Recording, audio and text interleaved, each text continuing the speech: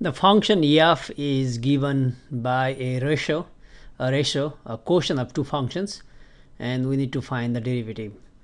Since f is a quotient of two functions, we need to use the quotient rule, and which is when we have u, a function, divided by another function, and we want to take the derivative with respect to x.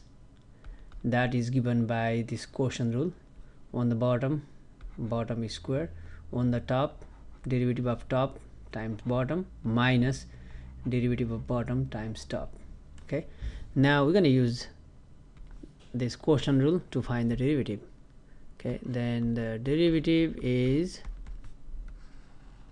on the bottom is square, x is squared, quantity is squared, that means x to the fourth.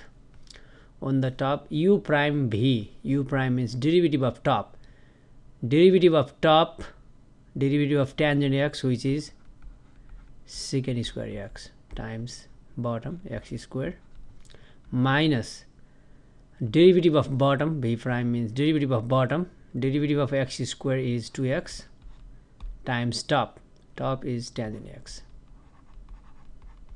Okay, now this is it, but we can simplify.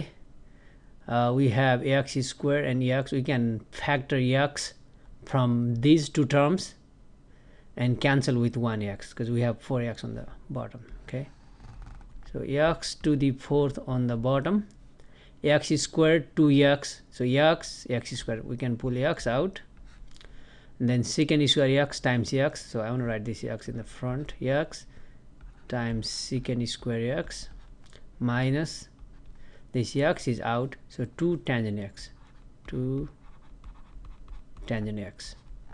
then we can cancel 1x and 3 of them left on the bottom. That's the final answer. So x secant square x minus 2 tangent x, everything divided by x cubed.